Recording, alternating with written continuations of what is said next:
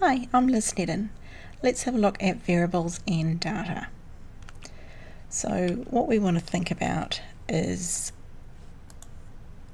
what a variable is.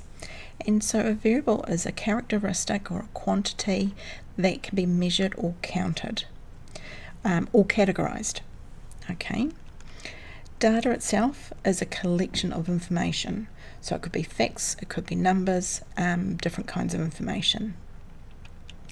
So if I think about the organising this data, and that's often helps us in our understanding, is when we talk about data, each column of the data refers to another variable.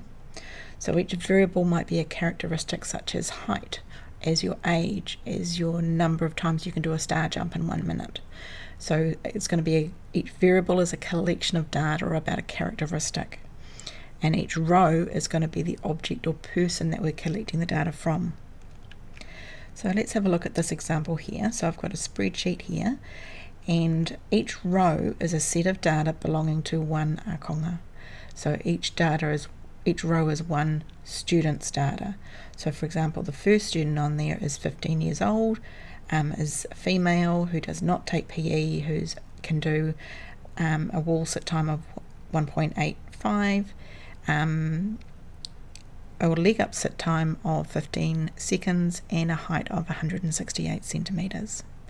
So each row is one person or one akonga's data, because this was students' data that I collected. Then each column that we talk about, that is a variable. So in this case, I've got a range of different variables: the age of people, the sex of the akonga, whether or not they take PE. So each column is a variable. Thanks for watching.